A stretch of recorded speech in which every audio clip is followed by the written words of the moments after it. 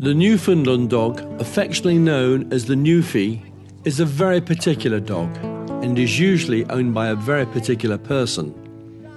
They're extremely big, they're friendly, a bit doolally but very lovable.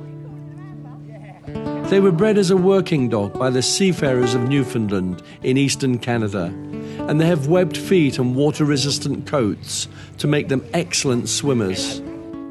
On a recent training session with some friends of hers, I caught up with Christine Keenan, a devoted Newfie enthusiast. They learn water rescue, they learn how to pull boats back. It completely depends on what the dog's doing, but it's all to do with life-saving.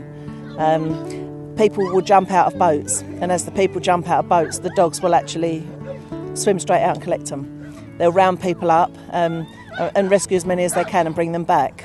So that's actually what they do. It's water rescue.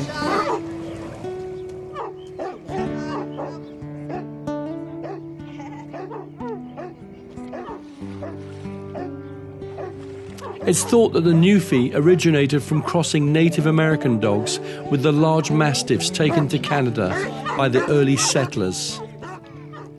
They adore human contact, they're good with children, and so they're sometimes known as the gentle giant.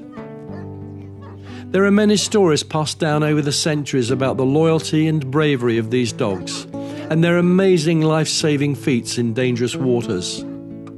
One is even reputed to have saved the life of the French Emperor Napoleon Bonaparte when he fell overboard on his famous escape from the Isle of Elba. In parts of the world, they assist helicopter crews on coastal patrols, and there is still a Newfie working with the lifeguard crew in Cornwall in the southwest of Britain. They like to do water training, rescue people, and they just like to have a bit of fun in the water. It's good exercise for them, and they just love it.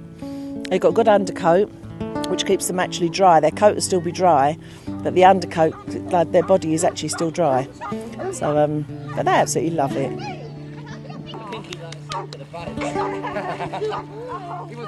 But it's just something that's built in them. Straight from a very young age, they know they love water. Normally dirty water rather than clean. A lake, yes, a swimming pool or a lovely paddling pool of clean water, not always, but a nice dirty lake they love.